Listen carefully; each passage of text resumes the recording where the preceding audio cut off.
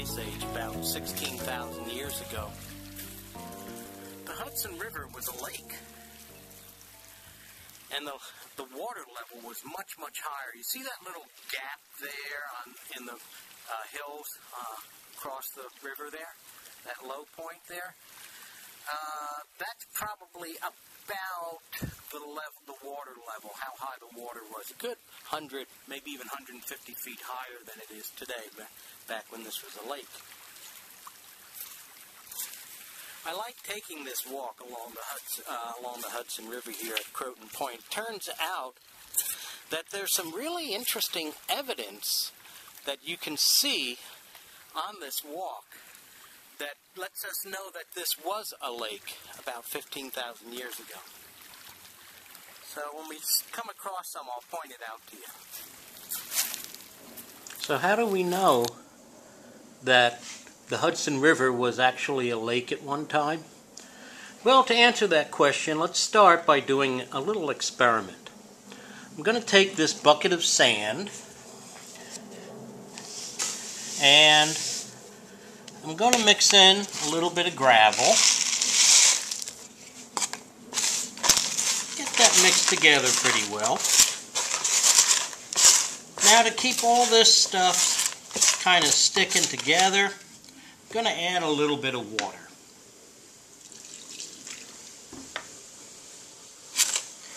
Mix that in real good. I want this stuff to stick together pretty good so I can kind of put it into a mound.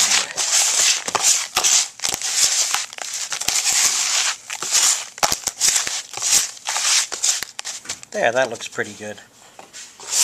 So next, I'm going to take this mixture of sand and gravel and make a little mound with it.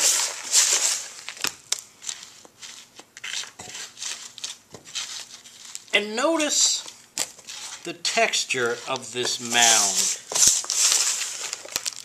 Notice it looks mostly sandy, mainly because I have a lot more sand in here than I have gravel. So watch what happens to the surface of this mound as I start adding a little bit of water, pouring water over it. Let's see if I can do it kind of slowly for you. I'll just dribble some water down.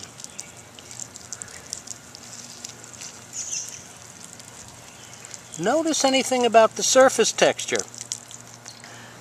What do you notice about the area where a lot of this water was running quickly? Notice too the area down here where the water started slowing down a little bit. What do you see down here? I'll move this forward a little bit.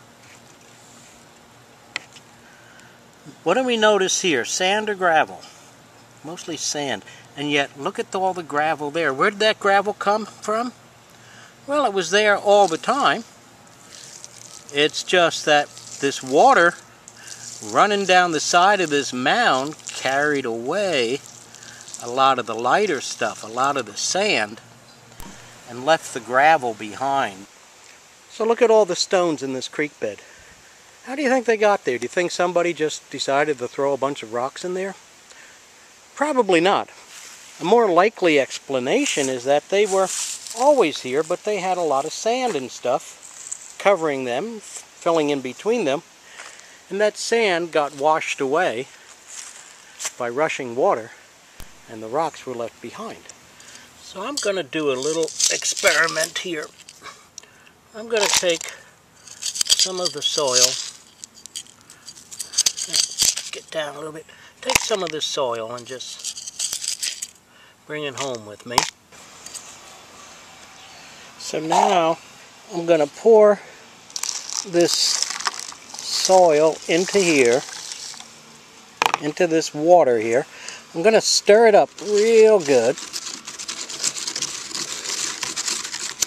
Alright, try to get it all mixed up.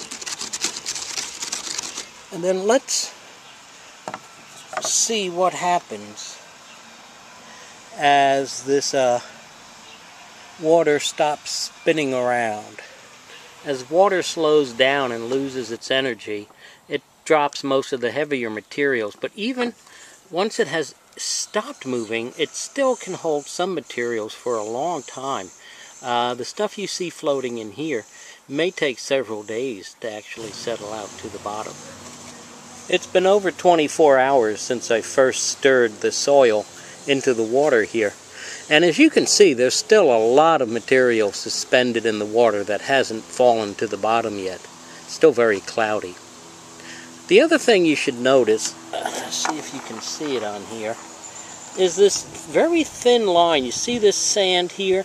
Right on top of there is a very thin layer of some of the much finer material that has settled out and is starting to pile up on top of the sand. Keep this line here in mind as we head back to Croton Point. We are now about halfway along the western edge of the peninsula where it meets the Hudson. As you come around this little bend here, you come to this little cove area right here. Very, very small mini cove here. When you get to this area, you want to look to the mud cliffs to your left. So, this is the evidence I was talking about. See these mud layers here? These are varves. Each one of these layers represents a year.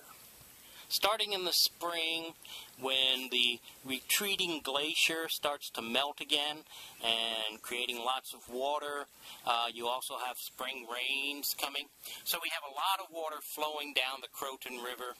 The Croton River hits Lake Albany and slows down, stops more or less, and immediately drops all its heavier material. It's sand, it's rocks and stuff. Now, this is not the point where the Croton River has met Lake Albany. That's way up that way, a good 100, 150 feet higher than this. Okay? This is the actual bottom of the lake. This is the stuff that remained suspended in the water after the river had dropped all its sand, silt, gravel, pebbles, etc. This is the really fine-grained stuff, the clay, the dust, that doesn't settle to the bottom right away, stays suspended in the water for days, possibly weeks, or even months. This is how we know this was a lake, because if this was a river when this stuff entered, it would all just be washed downstream. It wouldn't have stuck around here to settle to the bottom of the lake over many days or weeks. Okay, so if you look down here, the layers stop. This is the first layer. Alright? This is the basal layer here. This is the beginning of the process. This is probably shortly after Lake Albany formed. And remember, each one of these layers stands for 1 year. So if we could count each one of these layers, we could actually figure out how many years the Hudson River was a lake. But as you can see, this has been a lake for a long time. So, if you ever have an opportunity to hike along the shoreline of the Hudson River at Croton Point Park, along the western edge of the peninsula at low tide, I hope you take advantage of it. It's a nice walk, and as you're walking every now and then, look to the east, the cliffs, mud cliffs,